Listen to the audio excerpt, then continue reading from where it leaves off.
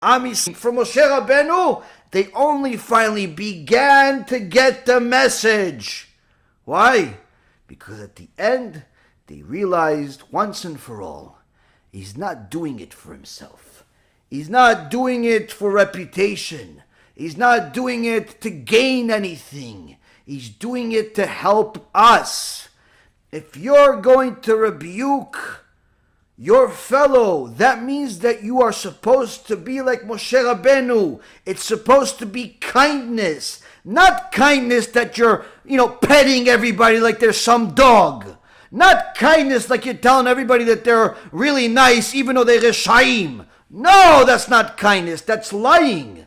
But kindness, where you tell them the things they need to hear because you're trying to help them. You tell them the things that perhaps are hard to hear, but you tell them because you know this is the cure.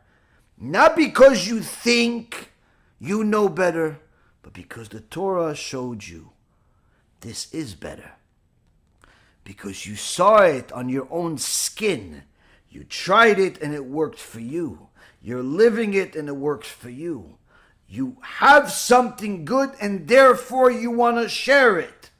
And that's another way of emulating Hashem. This is why the Gemara says that someone who does not teach, someone who does not rebuke, someone who doesn't share HaKadosh Baruch Hu's Torah is like someone who doesn't have a God.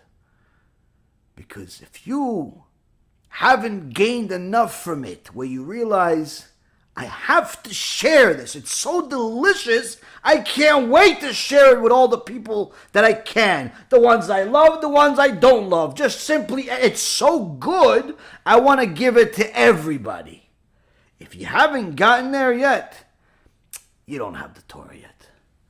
You may not even have God yet.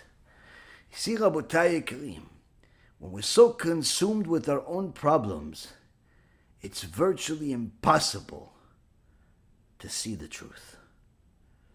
I understand we all have problems, and I'm not saying to ignore it.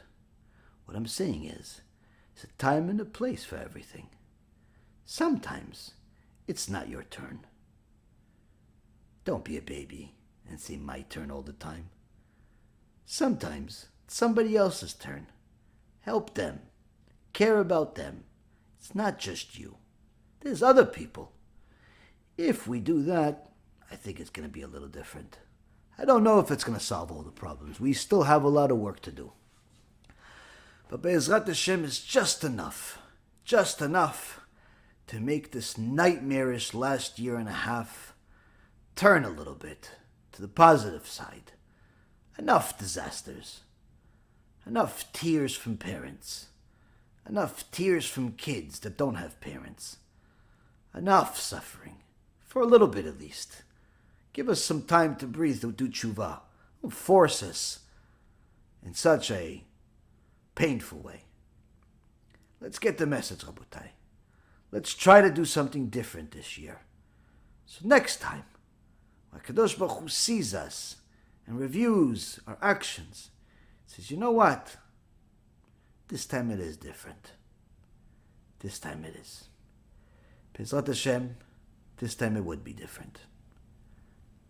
I hope that this was enough to motivate and inspire each one of you.